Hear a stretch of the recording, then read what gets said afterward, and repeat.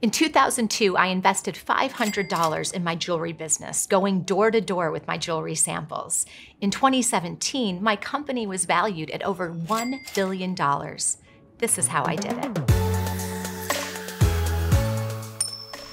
Hi, I'm Kendra Scott. I'm founder, executive chairwoman, and chief creative officer at Kendra Scott, LLC. I started Kendra Scott Jewelry because I couldn't find the jewelry that I wanted and that I loved. I was looking for semi-precious stones and beautiful, unique shapes and cuts that I could afford. And quite honestly, there was just nothing out there that worked for me. And I thought, if I could make product that was like this, perhaps there's other women out there that want it too. I grew up in a small town in Wisconsin, and there wasn't a lot of fashion going on in this town, but my aunt was a fashion director for a department store in Milwaukee, Wisconsin. And going and seeing her in her beautiful apartment in Milwaukee and going through her closet where she would have all these gorgeous clothes and accessories, it was like magic to me. And so sometimes people would say, you know, you didn't go to design school. You can't be a designer if you don't go to design school. And I completely disagree with that. I think we all know intrinsically the things that we are good at, the things that we're passionate about, the things that excite us, that we jump out of bed in the morning wanting to do. My very first investment in my business was taking $500 out of my own money to buy supplies and create my very first little collection. And for us, that was a lot. Our mortgage was $1,500. I had my first business, the Hat Box, for 5 years. And I realized I couldn't just sell hats to be able to make payroll and all the things and the demands of running a retail store. So I started making jewelry and putting it in the case line right in the front where the register was. My jewelry would sell the day I'd put it in the case.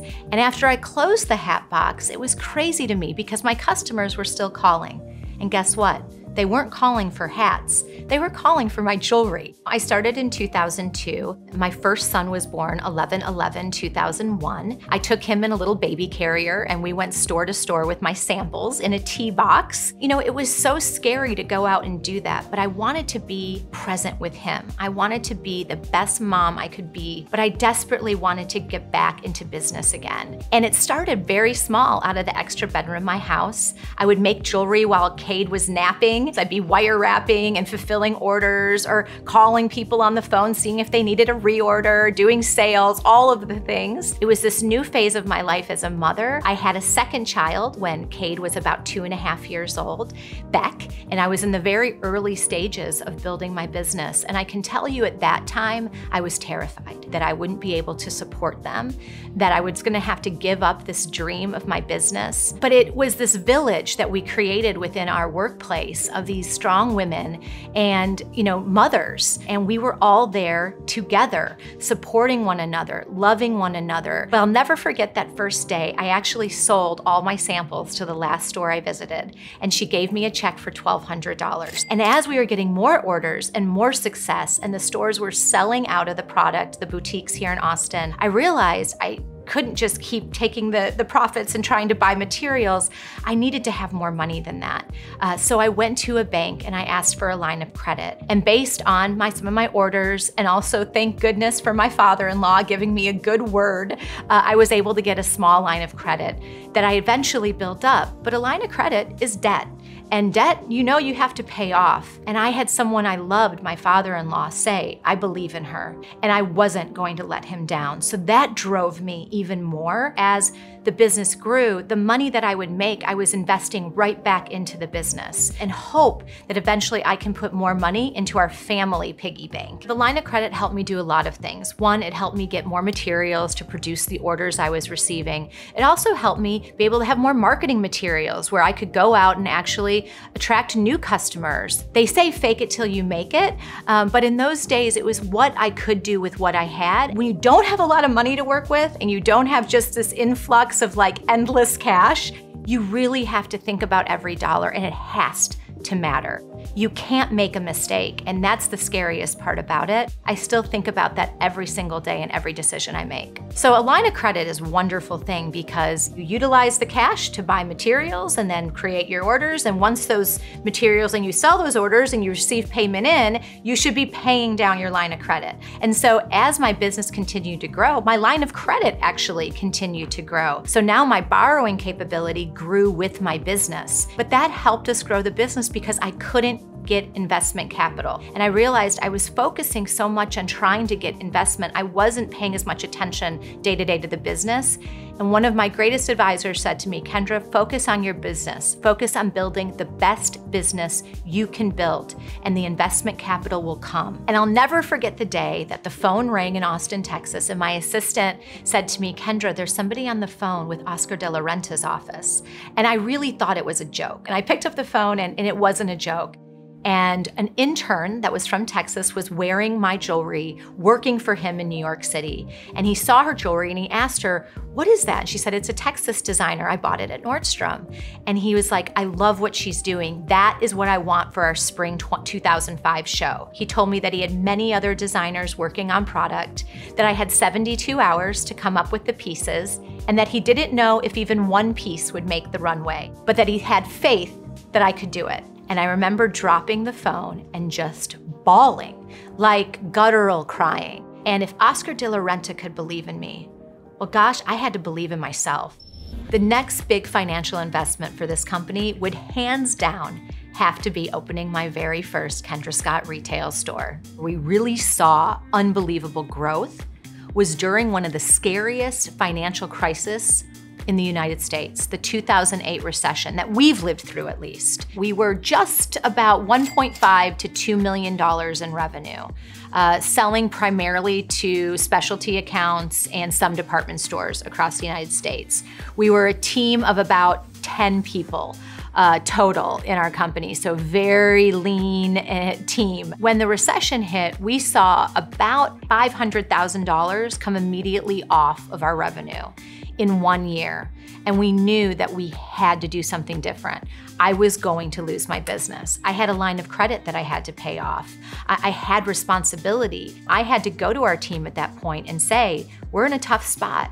And some of you, I need you guys to work with me. You know, I was taking a minimal salary, just enough to basically keep my lights on. But I thought, you know, we're gonna try something different. And if you guys are in, it could be amazing, but it could totally fail also. And every one of my team was like, yes, let's go retail. Let's get direct to consumer. Let's focus on her and let's see what happens. And we literally rolled our sleeves up and we did something that was very scary at the time, but turned out to be absolutely what the company needed. We then launched our e-commerce website. We launched Color Bar, which was a customization tool that we used online where customers could custom design their pieces. We wanted the customer to be engaged and involved in the design process.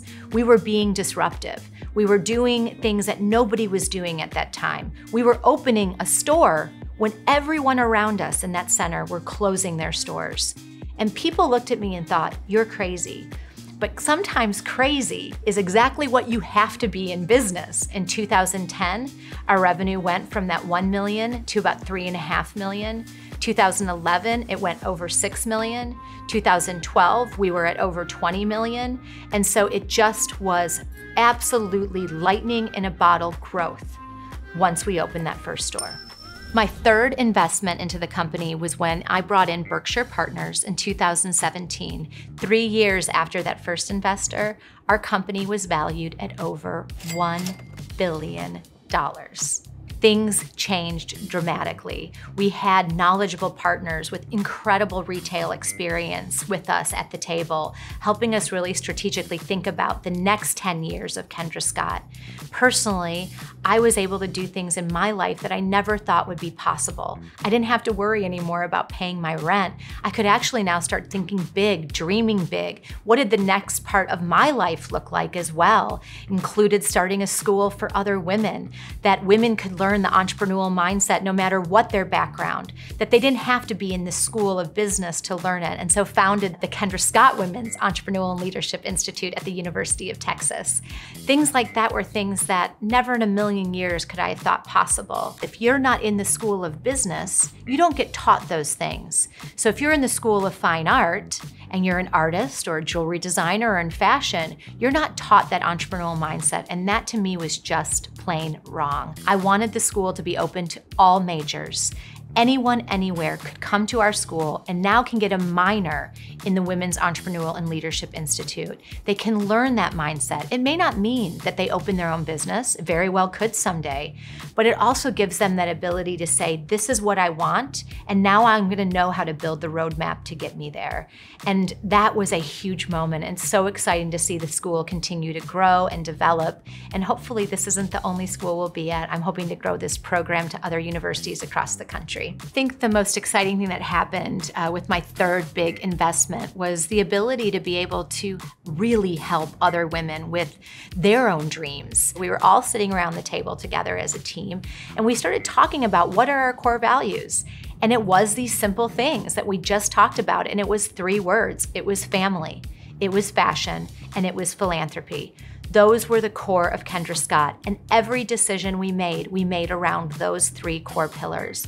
And it's important to have those core pillars because that's how you hire, that's how you pick the people you work with, is they need to share those core values. And many times, it is the founder's core values, and they will find birds of a feather that flock together. And when you've established that, it can very much become the company's core values. It's really important to know your strengths, but also more importantly, to know your weaknesses. And I think I'm really proud of myself as a businesswoman, as a mother, a mompreneur, that I've been able to do all of those things, but also be able to have the humility to say, I'm not perfect, and sometimes I can't do this alone. It takes a team, it takes a village. There is a point when you have to say, I believe in this, I am in, I'm 100% committed to seeing the success of this company happen. If you're passionate, if you're driven, if this is what makes you happy, then go for it all the way, and don't let anyone tell you that you have to do it a certain way, because I'm living proof that you don't. Thank you so much, Glamour, for having me. I had so much fun, and I hope that you got some great tips, inspiration from this story today.